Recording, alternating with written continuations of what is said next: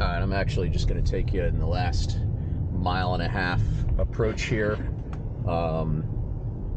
as we pull into the house. So you'll get a decent view of what the approaching community is. We're 1.3 miles away on Pretty Brook Road in Princeton right now. And this should give you a good sense as you kind of look around, is you know what you're coming into. There's a lot of gates leading up to homes. It's nice and nice and wooded. There's a lot of estate homes in through here, so you can get a decent idea of what the surrounding community is like.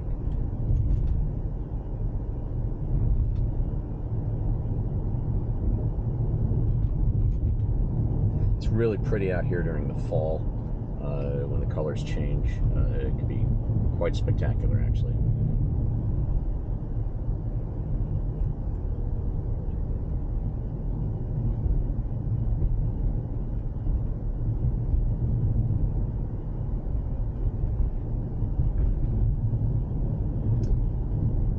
A gated home over there. You're going to see, I'm going to make this left-hand turn up ahead on Province Line Road, and that'll lead me into Stony Brook Lane. And I'll just record as we pull up to the house, and then I'll end up stopping the recording for a little bit.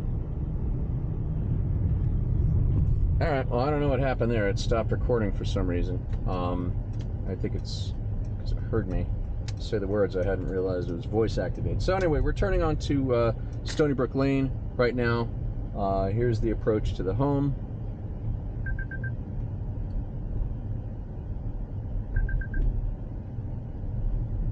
And you can see, most of the homes are set back pretty far from the road. You'll notice a lot of deer fence around here because the deer will come in and do a number on your properties. Even the smaller ones around here, which aren't small by any measure, even the smaller ones around here will have some substantial upgrades to them. So we just passed one with a full metal roof. You don't see that often,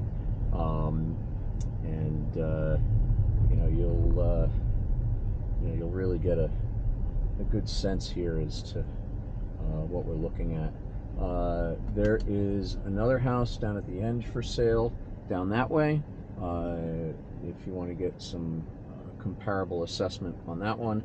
And as you can see, we've got some people seeing the property right now. So I'm going to wait for them to get inside before I start the tour, and then I'll stitch this all together and upload it for you then. All right, here we are at 88 Stony Brook. I'll take you through the interior first, and I'll stitch the exterior together. Gorgeous place. The way it's set up, there's a bedroom, like a guest bedroom suite on the ground floor. I'll take you through there first, then I'll go to the second floor, and then we'll go down to the basement. So as you come in, it's a powder room right off to the side here. Large storage closet.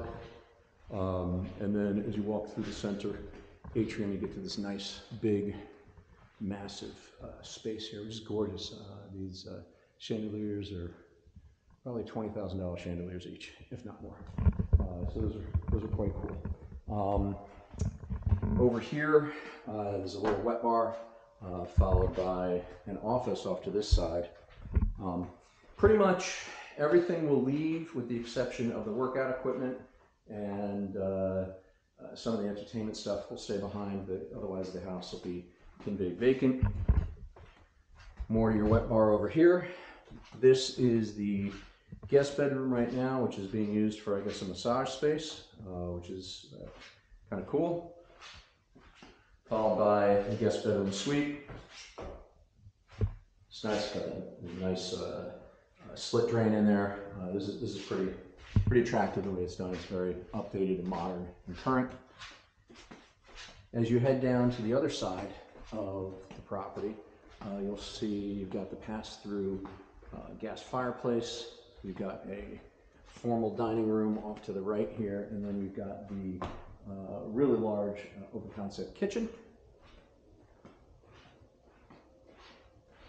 all top tier high-end appliances, multiple sinks, you know, everything you'd expect to see in a home of this class. Pantry in the back, laundry room on the main floor, and then pass through to the garage. There's also another powder room over here, which is kind of cool. So the garage is a 3-car, leads out to the backyard. All the doors are, you know, auto opening, and you've got access to the attic space up top.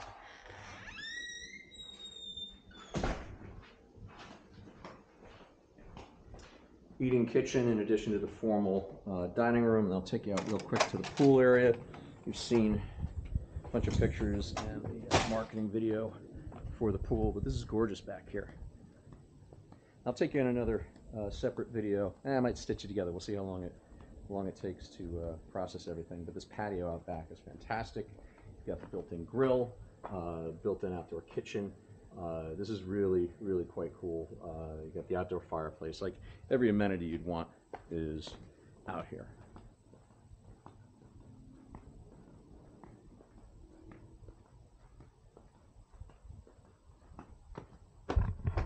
Now, you saw the double staircases as we came in through the front door. However, there's also rear entry through here. This is a secondary staircase, or a butler staircase, to get to the second level. This is where all the primary bedrooms are at. So we're in the smaller bedroom wing. Now, the attic, which is off to my right, is finished. I'll take you up top. Got ample closet space. There's tenants in here now, so you're seeing their stuff. But first bedroom, it's got its own. I'm not going to go out there. This patio up here needs a little bit of work. You know, it's just maintenance type stuff, but you can get a sense of, you know, the manicured part of the yard. There's a lot more of unmanicured and just kind of left wild of the rest of the house. There's a bird in here saying hello to me.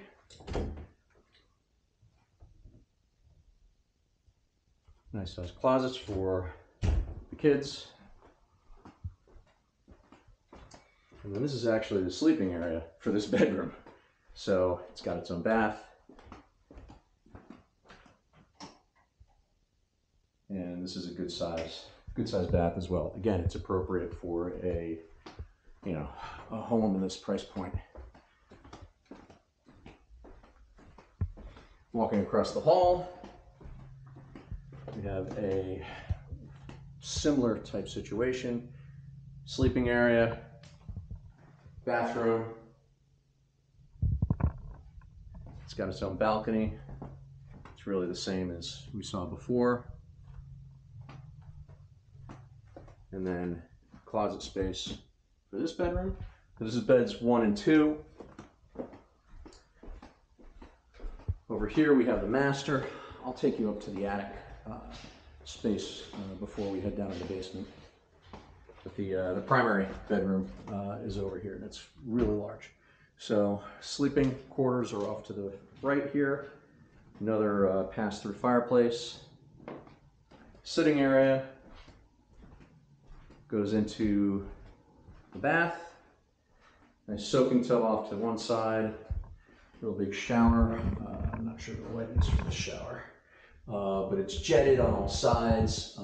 This is, you know, a pretty substantial shower space. You've got a nice, quiet toilet with its own air, air replacement, i.e., fan, so it doesn't get stinky. There's you also have with this one, you do have the each of the bedrooms has its own little porch out front.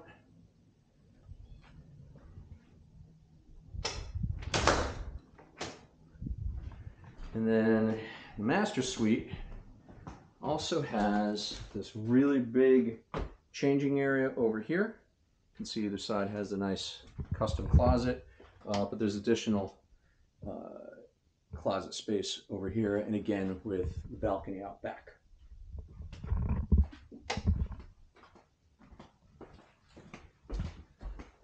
We'll zip on up to the attic space real quick, then we'll head down to the basement, and then I will continue with an outside tour.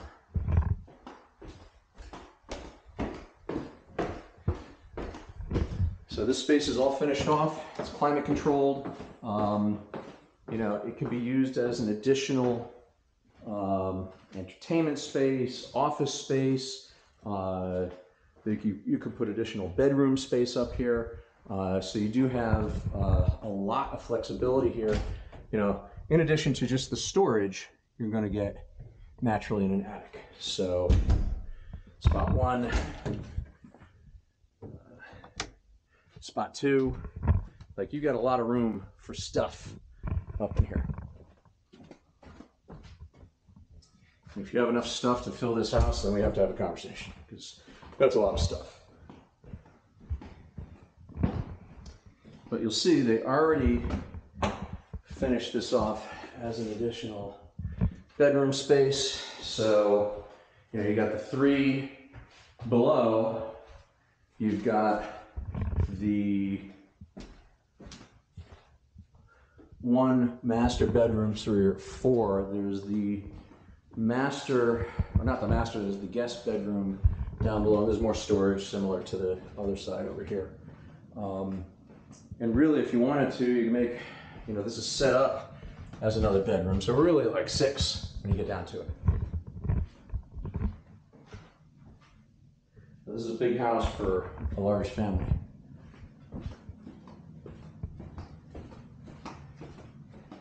We got these nice, gorgeous skylights up top above me.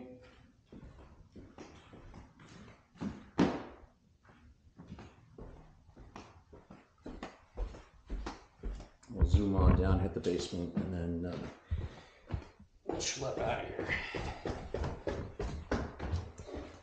The roof on this house is nice. It's a slate roof with, you know, and it was built just a few years ago. It's a new house with a slate roof. Nobody does that anymore.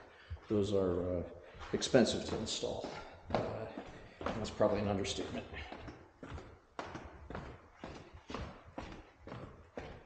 The marble all over the place in this home is absolutely gorgeous. Okay, nearly done. Heading down to the basement. So in terms of mechanicals, the top half of the house is on its own zone. Then you got two zones that are going to be heated and cooled from down here. You know, I mentioned the gym equipment's going to stay. They're not taking that with. You know, down here, you're looking at more storage, more mechanicals. In homes around here, even though it may not be a problem, is this setup over here, you'll see various radon pumps that proactively vent potential radon gas out of the basement. It is a naturally occurring substance here in New Jersey, and there's no light back here, you can't see that. But radon is something you'll test for during the inspections phase, and actually here's the radon one right here. You'll see these big pipes going below the foundation, and there's a fan on the outside of the house that'll just continuously run and vent it. But you have additional storage, air filtration, insulation down here. This is a no-nonsense basement.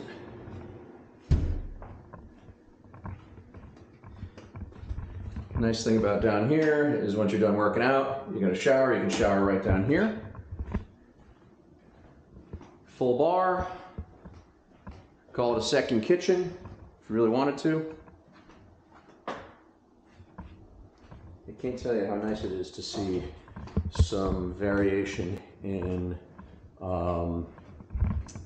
countertops, because everything I see is white these days. And you do have an awesome wine fridge, because it is a fridge. This is cool. So your wine cellar is nice, and actually this is a wonderful wine right here. The Camus. I haven't had Camus in a while. Need to secure myself some. Oh wait, I have a bottle at home. On the occasion to drink that. My wife developed an allergy to tannins from drinking as much wine. So I think I have a 98 Camus that I gotta crack open. So in any case, more storage back in here. Tannins got a lot of stuff. Here's the home theater. Let's see if we can get the light to turn on here. Oh, that shuts it off.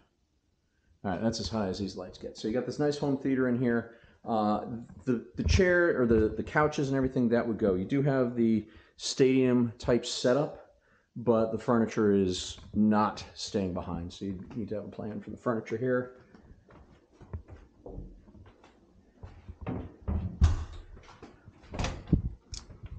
And more storage. So if you've got stuff, this is the place to go. Now, something I get excited about, there's a couple features here I really like. I really like the Generac instant generator system. It's natural gas fired. It'll come on automatically if the power goes out. Huge plus, especially living out here in the woods. I'm also a big fan of the tankless water heaters. There's super high efficiency. It's instant, well, instant in about 10 seconds, right? But they're really efficient. They don't sit there and heat water for you when it's not in use. So there's 3 here. It's plenty of hot water for the whole house. You've got your 3rd HVAC system for this side of the house over here. And again, tons of storage, and everything is insulated down here. Like normally a basement is real humid because there's just a lot of moisture that comes in through the concrete. This keeps this thing so super comfortable. It's really an impressive space. So I'm going to wrap up the interior tour so she can leave, and then I'll do the exterior and I'll stitch them all together. Okay, I'm going to record the outside now. So I'll start from, well, you can see the tail end of the driveway behind me. You saw the drive-in, okay? In terms of how we entered at the beginning of the video, we went in through that front door. You can see it's got this really nice slate roof. You can see all the windows that are on that finished attic space. This is a substantial, massive house. It's really well built from what I can tell. All the attention that you wanted to put in at the right time was there. So I'm going to go around the back of the house to the left first, and then we'll finish up over on the right. It's about 3 acres. A lot of it's wooded, which actually is nice because then you don't have to maintain it. Maintaining a landscape like this can be expensive and daunting. But for situational awareness, you do have this little brook off to the side here. Right now it's dry. We're in the middle of a drought. It hasn't rained worth a darn in a really long time.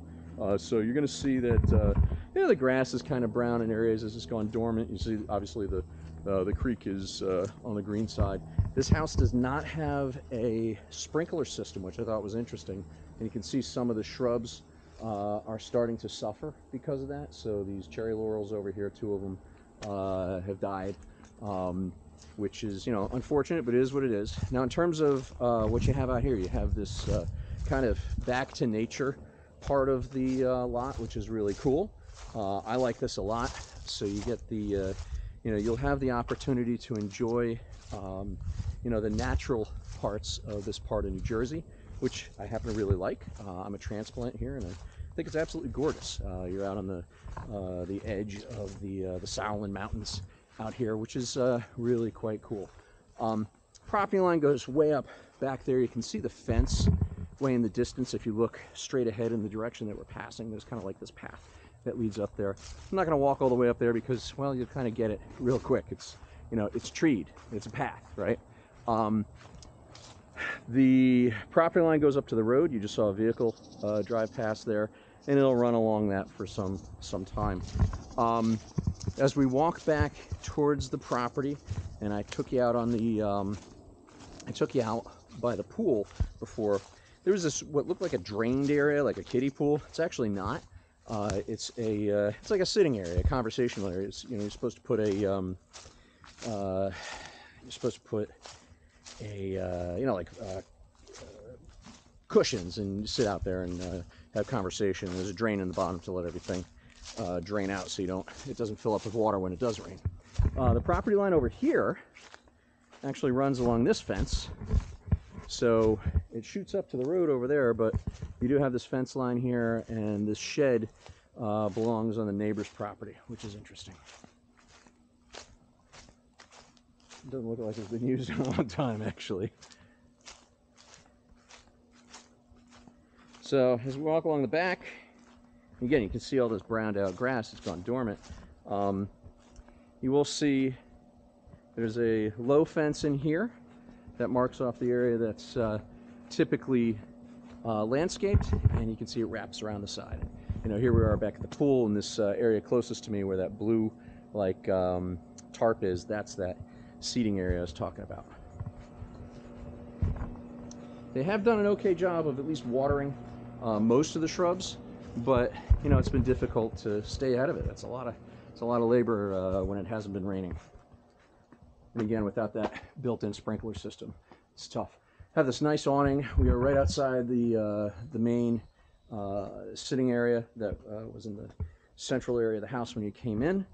The house is set up where you've got natural drainage of any rain, so you don't have to worry about flooding. It'll actually capture any runoff, and it'll shoot it down in here. Now, if you look on that survey that I sent you, there are some wetlands marked on the map, and those actually, so this is meant to capture all the drainage here off to the right, and then it'll just percolate into the soil. But as you head back into this area over here, this is the spot that's marked as wetlands on the map, or rather on the survey. And if I recall, on the survey there was like a basketball court marked off. They never put that in. That would have been next to the pool. Yeah, so back in here, you know, you got this nice, you know, again, nature preserve. It's really quiet out here. So this is your septic. Oh no, this is the sewer. Nice. Okay, this isn't septic. This is sewer. That's awesome, actually, that you're on sewer. It's really cool. This is me, you know, just kind of talking from memory at this point because I look at a lot of properties. But what's really nice is it's super, super quiet out here. There's no noise. Like, the only noise I heard, actually, the entire time I was outside was I heard that one truck on, I guess it was Pretty Brook. And then at one point there was a private jet that I heard flying over, approaching the Trenton Mercer Airport. But that's not the normal approach pattern. I don't know where that guy was coming from. So that was kind of unique and original. But in any case, this is the exterior. Since I've been here, I've seen dragonflies. I've seen, there's one buzzing around right now, dragonflies and what's it called? Butterflies. And you're gonna see, oh, there's a cardinal right there. You'll see hummingbirds out here. You'll see a lot of, you know, owls and hawks. And you'll get the occasional eagle out here too. So you're really one with nature. You're close to New York. You're close to Philly. You can get the train to either very effectively. And so it's pretty nice. I like it.